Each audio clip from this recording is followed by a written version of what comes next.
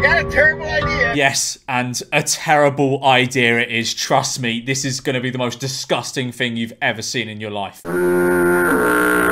So this is a guy who goes by the name Barfly on TikTok, and his content usually revolves around making food in, like, bathrooms for some reason. Usually it's either his own or a hotel one, so, you know, like somewhere where a bathroom would be clean. But for some reason, as you can maybe tell by his caption on the video, Mile High Bathroom, Garlic, Shrimp and Mash, he's decided to make food in an aeroplane bathroom. Probably the most unhygienic place you could possibly imagine.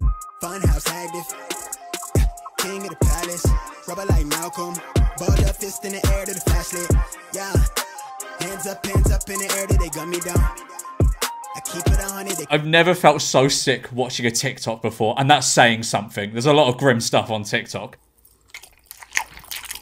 I don't even like touching stuff with my hands in airplane toilets. I usually just use my feet or elbows. I get my foot up and I go...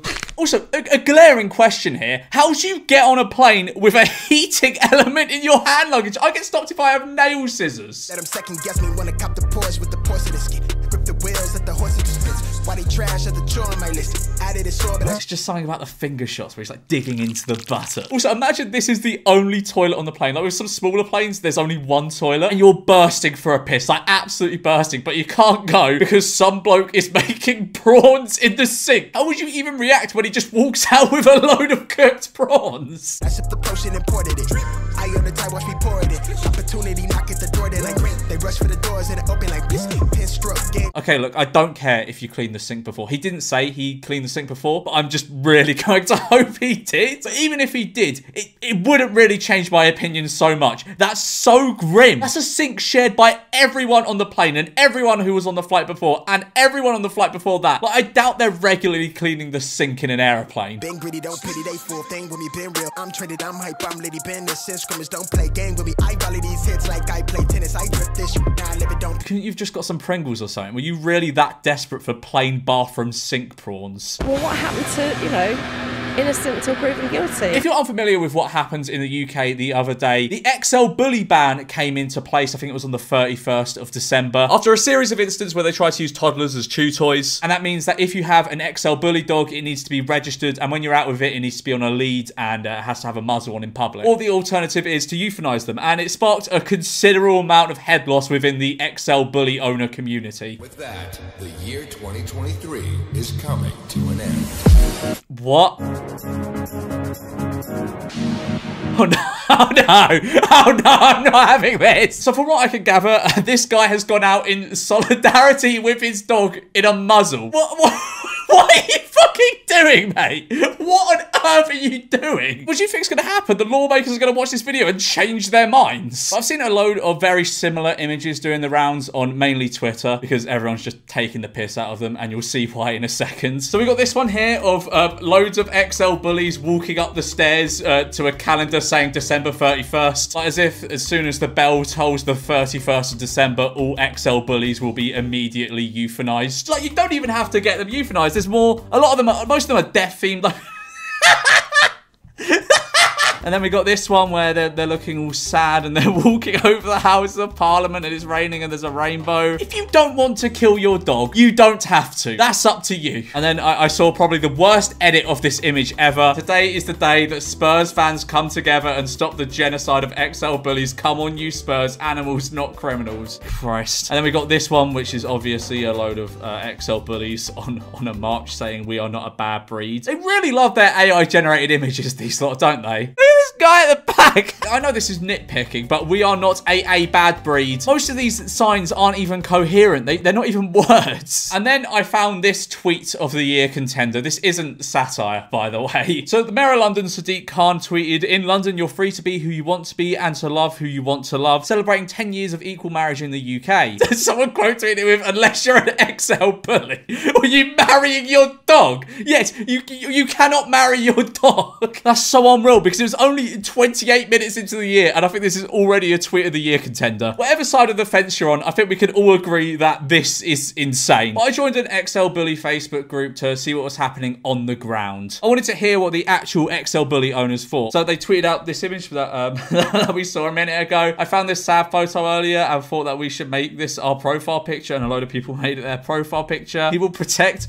all the precious angels. Oh, and they photoshopped Jesus holding an XL Bully. That's insane. And then I found this comment on the video I showed earlier of the guy wearing a muzzle in solidarity with his dog. Fair play to him, cuz what he is saying is humans can be aggressive and attack people, but don't get put to sleep, just a way for the government to make the money breeders make. Do you seriously think that the government makes less money than what breeders make? And I know a lot of people were thinking this is probably bait. I don't think it is. I really do not think this is. It was a very serious Facebook group I was in. It's mass how a man can be put in 10 Downing Street and within 5 minutes he is killing dogs. He is worse than China. And that has 9 likes. Clearly some intelligent conversation is going on in these groups. A few weeks ago I made a video called Watching Videos with No Views, where me and my mate Cam put search terms into YouTube and filtered them by newest uploaded. And we found a video from a guy called Tape Nerd who has now taken down all his videos for some reason. I don't know why he did that. But he made a diss track in response to me looking at one of his videos, and I thought we'd have a look at it, because why not? Yo, Memeless, you think you're so hilarious, but all I see is wannabe comedian, quite terrorist. You claim to be the king of memes, but where's the proof? Yeah, mate, you've got me there. I feel like I've been caught in a wormhole and gone back to 2017 the way I'm watching a diss track about me and commenting on it. Fucking anyway, let's see what else he's got to say. Memeless, you're just a joke, one hit wonder. Your videos lack substance, they make me ponder.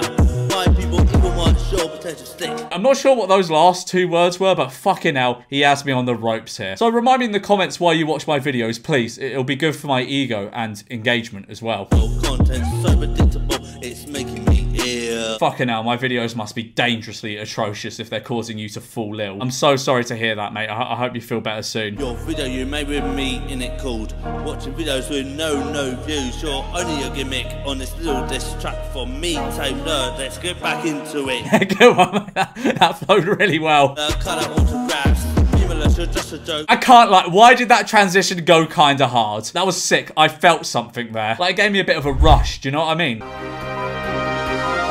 UK builders go woke. Study finds 3/4 of tradesmen discuss their feelings with colleagues, while 2/3 shun the fried breakfasts and nearly half say they are history buffs. Oh yeah, do you know what screams woke agenda? Talking about your feelings and not eating fried breakfasts. Now, this article isn't, like, recent. It isn't from the last month. I'm pretty sure it's a couple of years old, but it was doing the rounds last month, so I'm counting it as last month, okay? But I feel so like middle-aged people just throw around the word woke to describe anything semi-modern. Xboxes, woke. The new Lego Natural History Museum set, woke. Like, if you were to ask any of them what woke means, they would not be able to give you a definitive answer. Because what does this even mean? Nearly half say they are history buffs. How does that correlate to, like, the definition of being woke? What? And there were some other mental headlines doing the rounds last month, and I thought we'd just go over them in this little segment. Tesco recalls Christmas stuffing as it may contain moths. How does that happen? How does it contain not just one moth? Moths. All right, so we got this product recall thing here. Foreign body contamination. Tesco finest apple and cranberry stuffing mix. I mean, it's not the finest if it has moths in it. We are recalling a single batch of Tesco finest apple and cranberry stuffing mix due to the possible presence of moths, which makes the product unfit for human consumption. Was there like a moth infestation at the stuffing factory? Did a lot of them come out of their house and fly into the stuffing mix? I need to know the details of what happened here. I've always been a completely normal UK taxpayer. And then we have this video of the British Prime Minister Rishi Sunak at King's Cross Station buying some mince pies to give to workers.